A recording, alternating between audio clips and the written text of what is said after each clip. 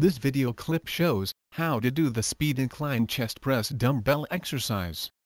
Lay on an incline bench with your feet straight and flat on floor. Hold 2 dumbbells at your mid-chest, and resting on the side of your chest with your elbows bent. Slowly lower bar toward chest, do not arch back or lift head forward.